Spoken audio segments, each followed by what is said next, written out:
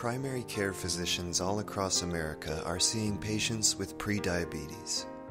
This is you, where I tell you you have prediabetes if you don't do anything. 2 years from now, less than 5 years, you're going to develop diabetes. 14% of their adult population has type 2 diabetes. And 5 years from now, they can expect the number of patients that they care for with type 2 diabetes to increase by probably at least 50%. Type 2 diabetes places a heavy toll on patients and families, and it costs our nation more than $300 billion a year. Bending the diabetes curve requires successfully targeting those with prediabetes.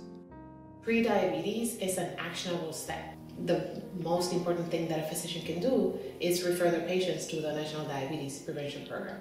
The National Diabetes Prevention Program, or NDPP, is an evidence-based lifestyle change program. We took a look at all of the possible prevention options out there and very quickly realized that the National Diabetes Prevention Program offers the best intervention. When reaching 100 high-risk adults, the NDPP prevents 15 new cases of type 2 diabetes, 162 missed workdays, $91,000 in other healthcare costs, and it adds an equivalent of 20 perfect years of health. Clearly the issue of how do you manage chronic illness and even better how to prevent it is something I've always tried to address, but it's hard to do in the time frame, and frankly I'm not always the most culturally appropriate person to really talk to people about what they do. Well, the peers in the class, they were very welcoming and everybody gave their opinion, and then we learned from each other.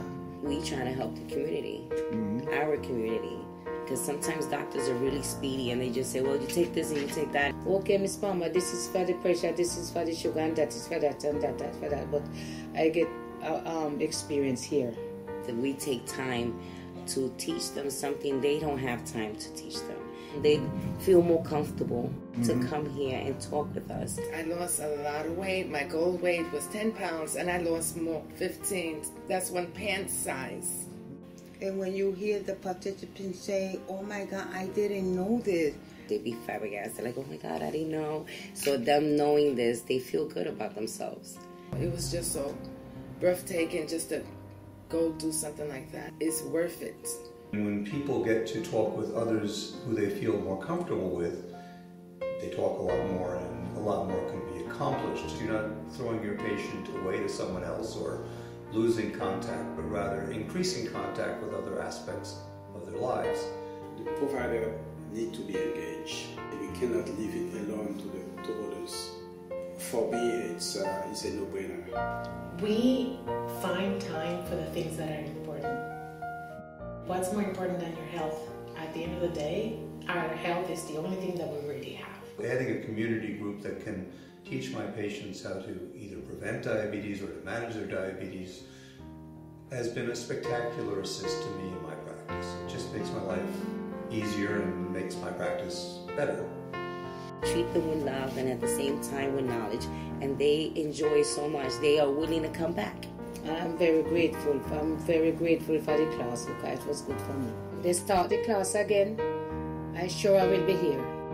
Please visit the following links for more information on NDPP and what it means for your patients, what physicians are doing to prevent diabetes, and diabetes prevention in New York State.